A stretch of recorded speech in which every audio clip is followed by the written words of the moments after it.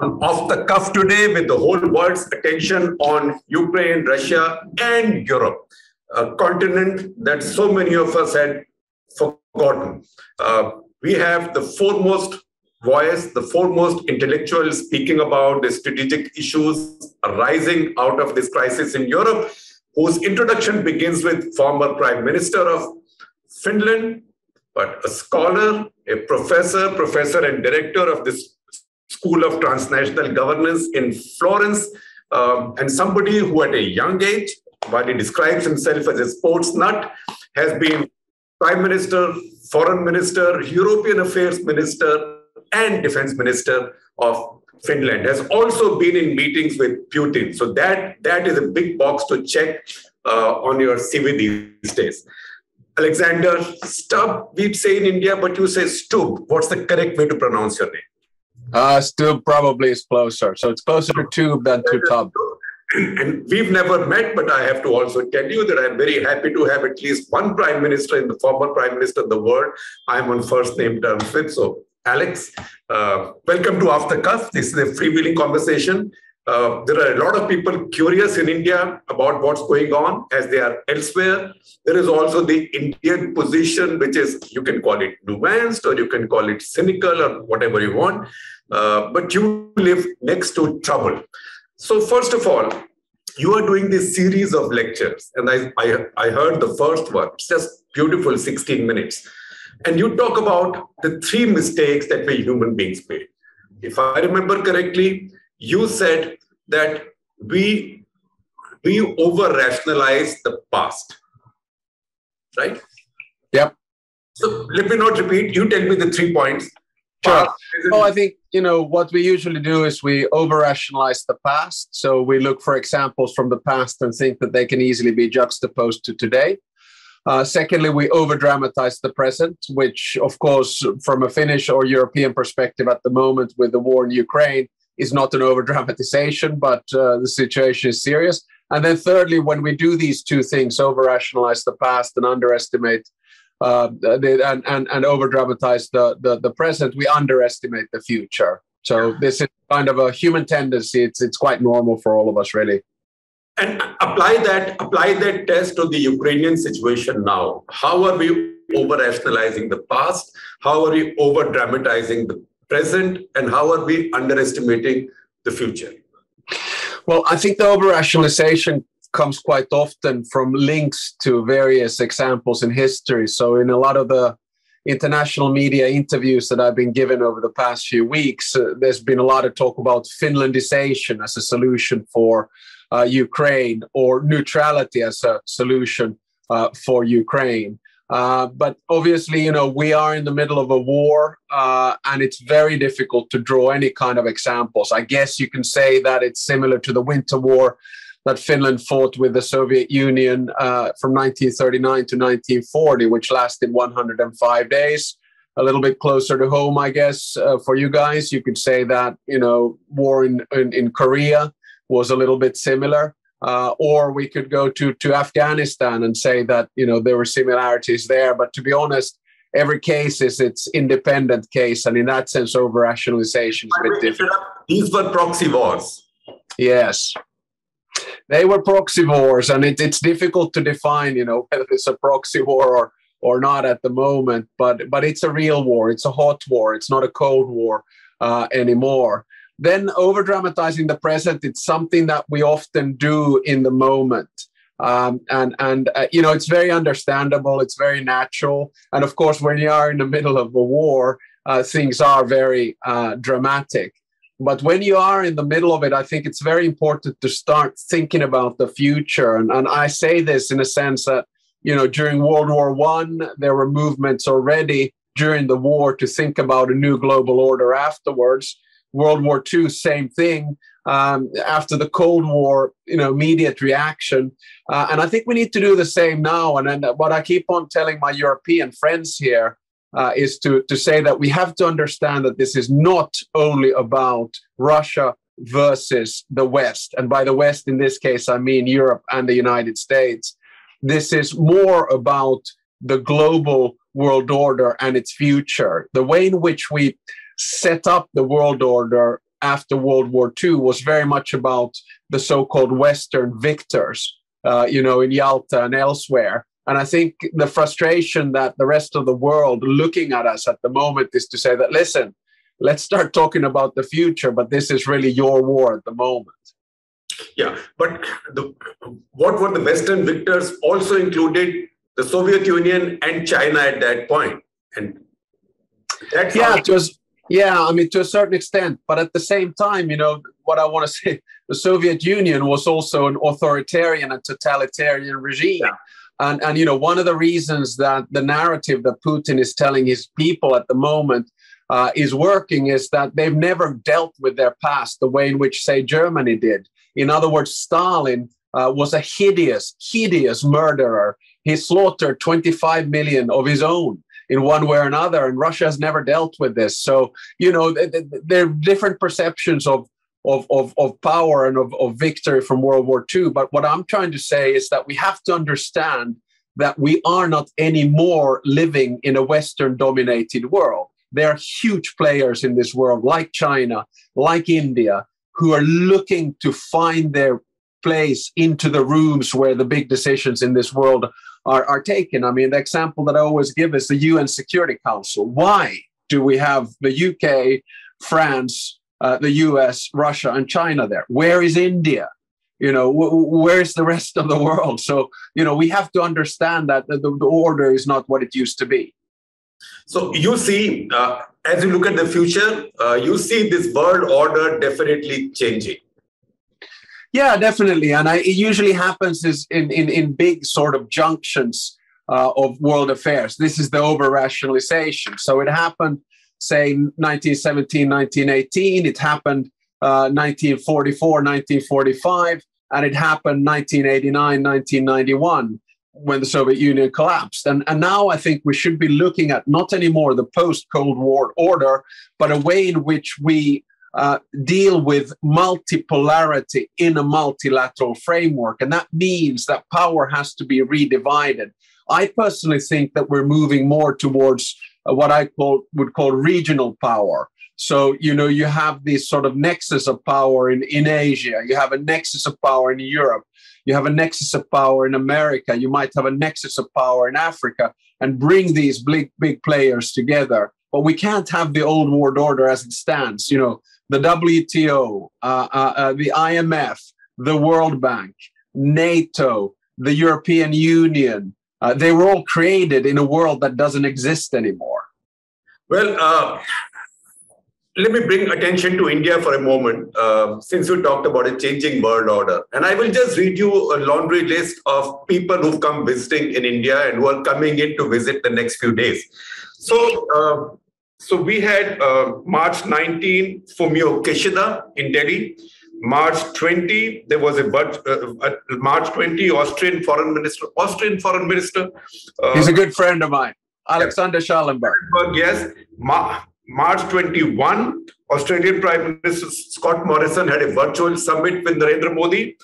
March 22, US Under-Secretary of State Victoria Nuland. March 23, Greek Foreign Minister Nikos Dendias. March 24, Oman Foreign Minister. March 25, Chinese Foreign Minister. March 28, EU Special Rep for Indo-Pacific, then Mexican Foreign Minister, then March 31, UK Foreign Secretary, she's in town today, and then Deputy NSA of the US, Dilip Singh, the sanctions man, and April 2, Sher Bahadur Dubba, and tomorrow we see Mr. Lavrov.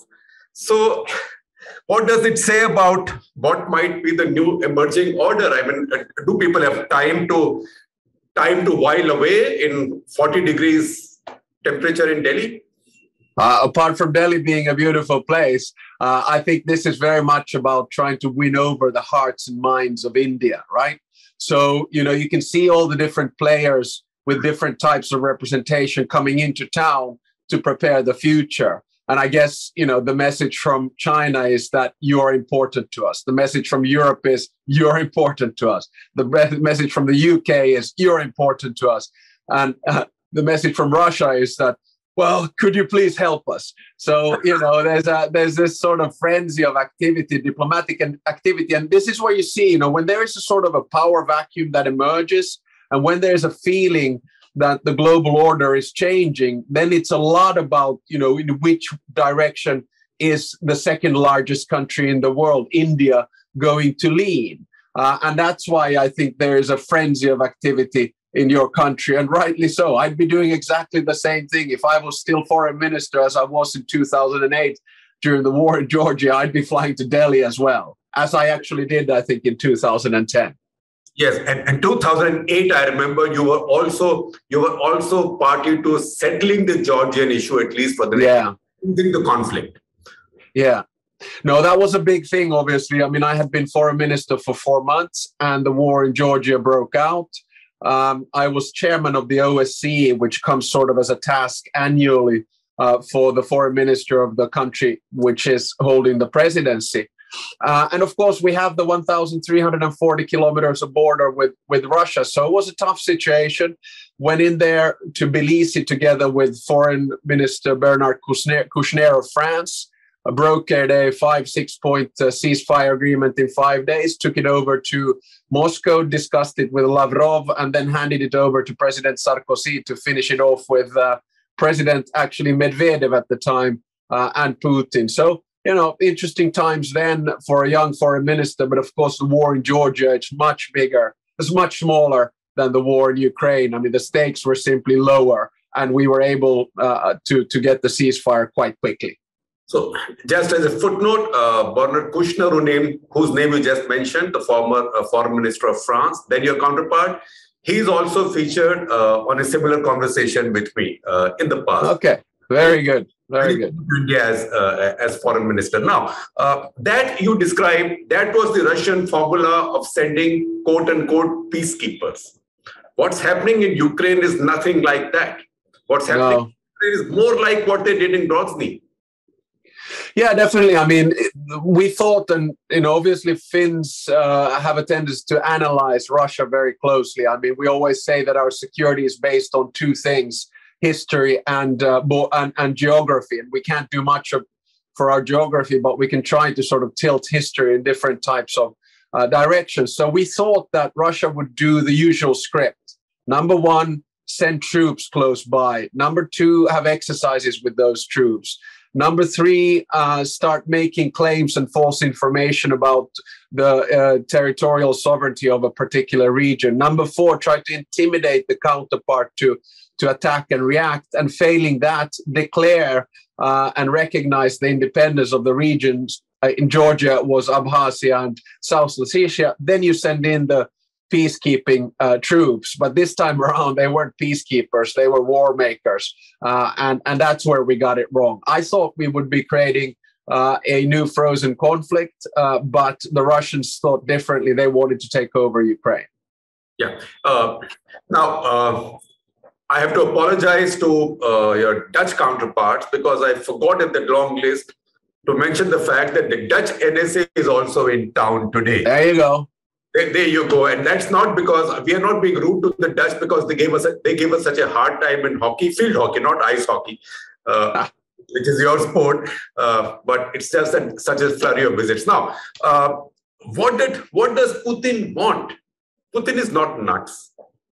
No, Putin, I mean, you have to understand his mindset. And I think one of the things that a lot of Western pundits especially have gotten wrong, they try to do psychoanalysis of him and claim that he's irrational or that he's lost his marbles because of COVID isolation. That's not at all the case. I think he's a very rational, analytical, shrewd, and at times cold, but always very well prepared. Just because he doesn't seem rational from our perspective doesn't make him irrational. So basically what he wants is three things. He wants to create a great Russia, which is based on three things: one language, one religion, and one leader. And he'll do everything in his power to do that. He's looking at his legacy. He wants to see his place in history as the unifier of Russia. He wants to make, to use a Trumpian term, make Russia great again. And that means taking over both Belarus and then Ukraine. So he wants to be seen next to Stalin, next to Peter the Great or Ivan the Terrible. And of course, from his perspective, it's rational behavior. But the outcome, I would say, diplomatically hasn't gone exactly as he expected. So you mentioned history and geography in this context, in Finland's context. But Russia's context, shall I also say culture? Because Russians have never had a culture of democracy. Yeah, definitely. I mean, there are two aspects we have to think about here. One is the sort of cultural identity aspect, and the narrative of Russian history is very much of a country that's always isolated and that has been attacked from various directions throughout its history. Mongols, for example, a lot of the words about suffering and death and things like that are actually with Mongolian roots. It's also felt that it was, and rightly so, attacked by the Nazis during World War II. And now it feels like the West is trying to surround it or isolate it. And this is a narrative that they live with. So they have this feeling of we are alone and the rest of the world is out to get us. And with this comes also a Russian narrative that they have saved Europe. They saved Europe from Napoleon, and they saved Europe from Hitler. Now, I kind of disagree on the Hitler part, but I won't take issue with the Napoleon part. The bottom line here is that there is this narrative, strong national feeling as well. The second thing that I call it the curse of natural resources, right? Russia is the biggest country in the world geographically, and it has probably the richest resources in the world. And that sometimes makes you, if not lazy, at least complacent to modernize. You're not forced to modernize because 50% of your state incomes comes from the exports of oil and gas. And when you don't do that, you sort of drop behind in the cycle and progress of history. So, and that's, Russia's been always quite a lot behind the West. And of course now, Putin just took them back to the good old Soviet era, I'm afraid. Yeah. You mentioned one country, one language, one leader. That sounds very familiar with somebody else that maybe our parents' generation knew in Europe. Yeah, well, the thing is, again, I come back to the over-rationalization of the past. And in that sense, it's always very difficult and dangerous even to make comparisons because history and times are different. But there is always this sentiment, of leaders who pluck into the idea of nationalism and identity. And I've always said that it's much easier to live in a world of ideology, because with ideology, whether you come from the left or the right or the center, it's much easier to compromise, right? But with identity, it's more difficult because then you are inherently compromising with yourself and who you are. You have an identity. I don't know much about it. I know that you're Indian and I've been following some of your programs. So I have a picture of your identity. My identity is Finnish, European, and international. So it's very difficult for me to sort of compromise on that. And playing with identity is always dangerous. Well, since you talked about your identity being Finnish, I'll take a question from one of our readers, one of our brilliant readers. His name is Sanjay Agrawal, and he's founded a new bank, a very successful bank, AU Small Finance Bank. And he says, what do you think is the reason for Finland to be ranked number 1 on the happiness index? Quite or thereabouts. What is your message to the world to say, stay happy and positive? And if I might add, in spite of the neighborhood you live in. Yeah. Well, I mean, I can say one thing tongue in cheek, which is to quote our national poet, Eino Leino. He used to have a saying in one of his poems that if you're happy, hide it.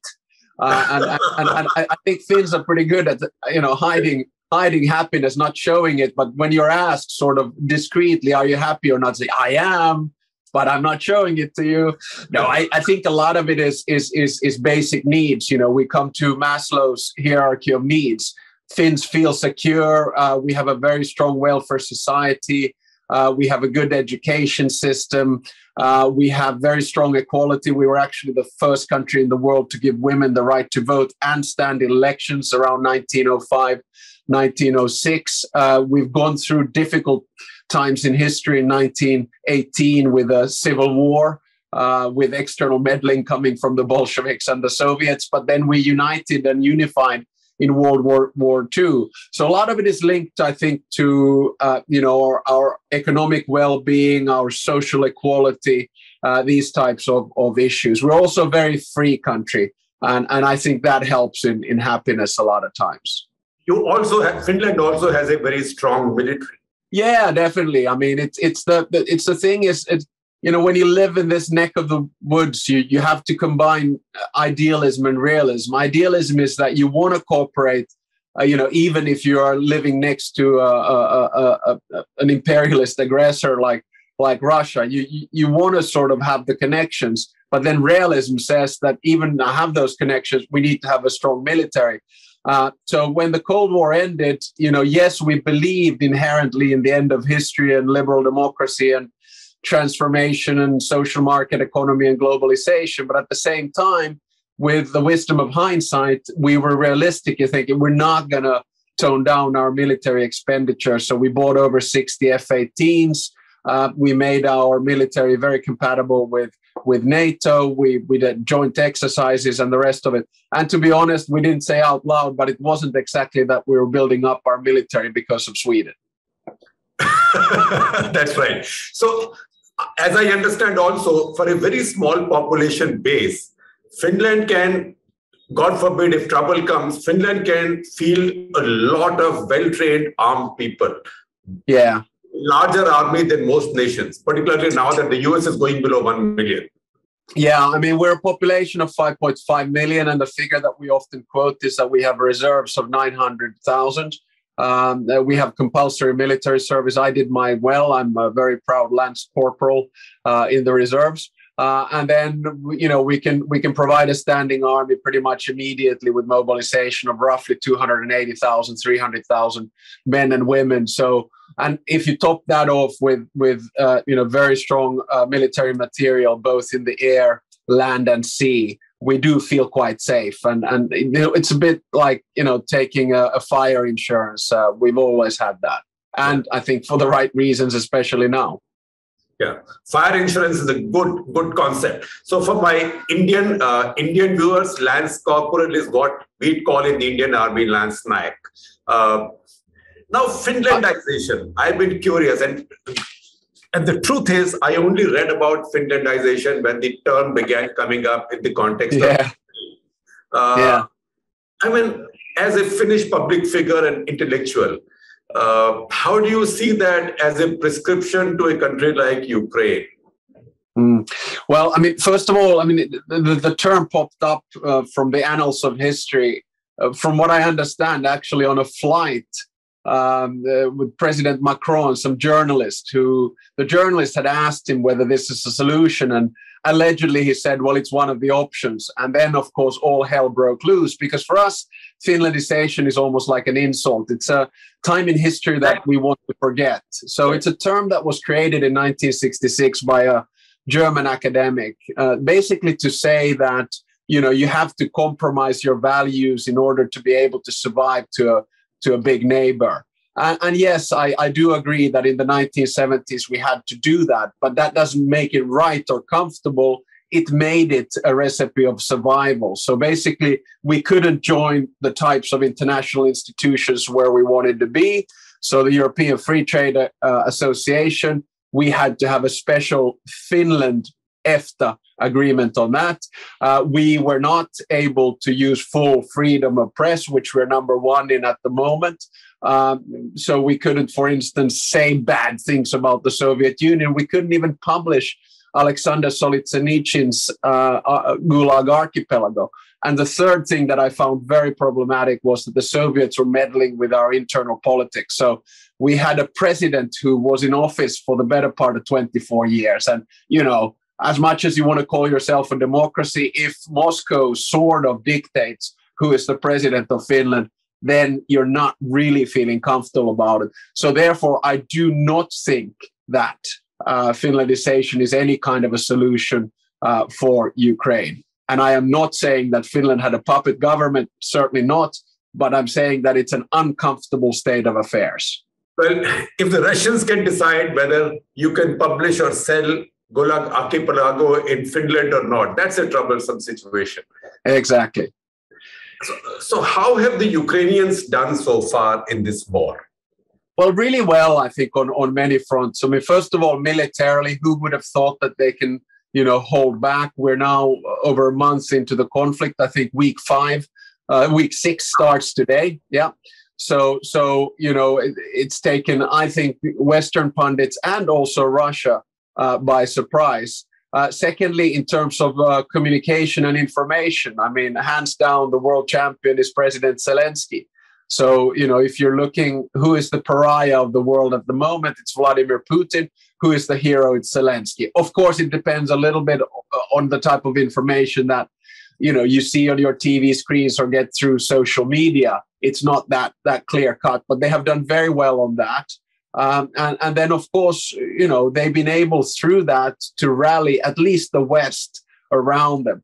I know, a lot of people talk about the vote in the UN, 141 states condemning Russia, 35 abstaining, and then, four states like North Korea, Syria, Eritrea, and Belarus supporting Russia. Now, a lot of Western pundits say that, oh, this was a great victory.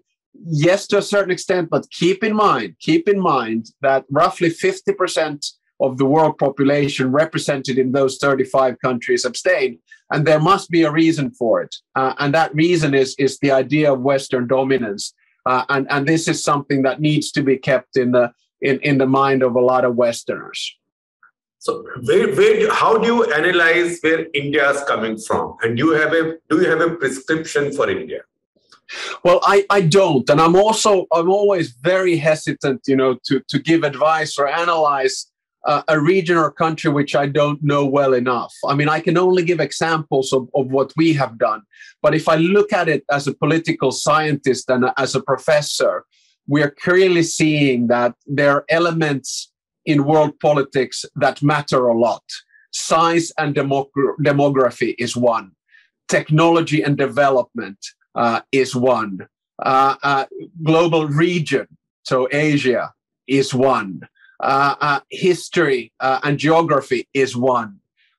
So, we're clearly seeing an India that emerges, into the bigger power structures. And therefore, it's going to be interesting to see what India does. Of course, my preference is that, it tilts towards liberal democracy, social market economy, and globalization. But it's very easy for me to say from a country with 5.5 million people and compare that to India, what, 1.3 billion? 1.38 right now, yes. There you go. So, your 8 is a little bit big for us at 0.55.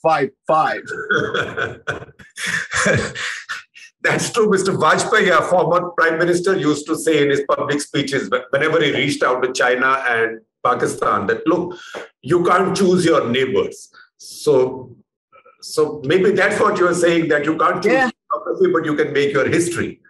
Yeah, exactly. I mean, I come back to the point that every nation's security and in many ways existence is based on this sort of balance between history and geography. You can't do anything about the geography, but you can change history. You can do the right moves. And I would assume that for India, apart from reaching out and becoming a global power, it's also about how you structure society domestically and how you're able to organize. And for me to come with 5.5 million people to give advice to 1.38 billion, it just ain't gonna happen.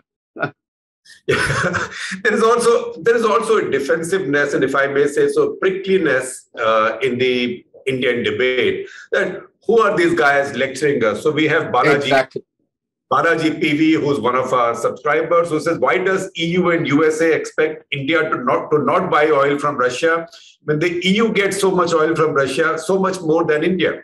What is the rationale in forcing India to take a stand with regards to trade with Russia when the Europeans can't do it right now?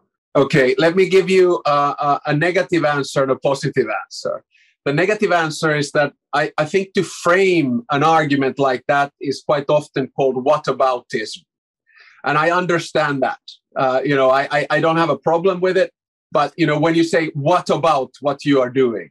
But it's an argument also that the Russians are world champions at. So I have to be careful with it. Now, my positive answer is that, I understand what you're saying. I hear what you're saying. And one of the things I remember hearing at one of these big climate conferences was an Indian minister, don't remember who it was and when it was, coming out and saying that, how do you have the audacity to tell us not to improve our economy by using, fossil fuels when you have created all of your greatness on that? And there is this sort of, understanding. And that's what I'm trying to say, is that the West needs to understand that, India, there's a colonial past, which doesn't exactly resonate well, correct? There's a thinking that, why did the West dominate? Why are you lecturing us now? And this is what the West has to understand, that, things did not, the Cold War ended, great. But the truth is that this was not the end of history. It was actually the beginning of history. And now is when we should look at world power in a new kind of a way. And that means that, yes, we look at big states like India, but we also look at things that happen transnationally, beyond and below states. So there's a follow-up question, which our subscribers are all smart, much smarter than me for sure. Prasanna Jayashankar, who says, following Ukraine's recent request for special security guarantees, even from non-NATO countries, will Finland to consider asking for the same instead of a full NATO membership? No, we're going to go into NATO, don't worry. So basically, Finns are quite quick and agile in big sort of junctures of history. So in 1809, we became an autonomous part of Russia, moved over from Sweden. We maximized our autonomy. 1917, the Bolshevik Revolution, we immediately declared independence. 1944, we survived peace. Finlandisation was a part of it, I'm afraid. And then in 1989, 1991, when the Soviet Union collapsed, we immediately joined the European Union. And now that Putin is the great aggressor, there is absolutely no substitute for security guarantees. Yes, we have a great independent military. Yes, we have good bilateral agreements and different types of security guarantees from the European Union, but we will join NATO. And I would argue that the application is now weeks away, a few months at least. All right. So, because what is to stop this Putin or any Putin of the future from saying that, look, Finland was never a country, just as this one is saying Ukraine was never a country? This is one of the problems, that Putin is breaking international law, and those agreements that we actually set up in the Helsinki Accords already in 1975 and then reinstated in 1992 in the what we call Organization of Security and Cooperation in Europe. And they are about territorial sovereignty and they are about national integrity. And obviously, Putin is violating that. And in that sense, I come back, idealism and realism. So somebody is being persistent, Nijo Joseph, and I'm using his lines to be persistent, that forget that Finland has 5.5 million population. Put Finland in India's geography. How would you have dealt with this complex situation? Would you see as a threat, an opportunity, a bit of both? How would you steer the ship? Well, I think it's a balancing act for India to steer the ship. And, and again, I say I don't blame India for not leaning immediately to the West. At the same time, I don't blame India for having close discussions with everyone around the world. And it's a decision that you have to take yourselves. I think we might be moving, and if I'm trying to sort of assess the new world order, it's going to be something that, it could be in three poles, if you will, and I'm simplifying, over-rationalizing. One pole is what I call the liberal world order. And to that, you would probably put in the traditional West, the European Union, the United States, the Australias, New Zealands, Japan, South Koreas of this world. And obviously, I'd love to see India in that sort of group as well. On the other hand, you have an authoritarian world order obviously, led by China, because all the illusions that China will become, Western-style liberal democracy, we should just sort of ditch that and understand realities. And then it might have, different types of coalitions in there. I actually think that Russia will be just a vassal state, of China. And China will, of course, exploit the opportunity to go in to the Russian economy at the moment. But remember, 30 years ago, they were the same size. Now China is over 10 times bigger economically than Russia. And then there will be this sort of third sphere of the order, which I don't know, where it's going to lean or what it's going to do. So we're going to have a very complex world order, almost like a disorder. And then it's up to China to decide what place in that order it takes. It's interesting that you say Russia will be a vassal state of China, because if that happens, China will have at least three nuclear weapons powers as its vassal states. That is North Korea, Pakistan, and Russia. And who knows Iran, what happens with Iran tomorrow. So even those on the Western side who are planning strategy in the long run, they have to find a way of denying China this advantage.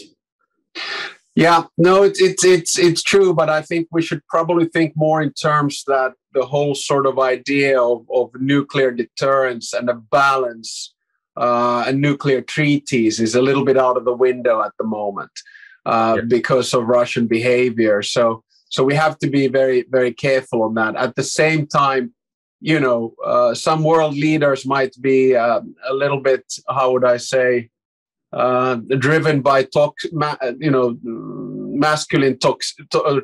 masculinity, but they're not suicidal. They're not suicidal. So now, once again, from our point of view in India, anything that's good for China is bad for India, now and in the foreseeable future. Now, this kind of vassalization of Russia to China, I'm inventing a word, that's very bad for India. At the same time, India has immediate constraints, particularly on the military side and the economy side because of fuel prices.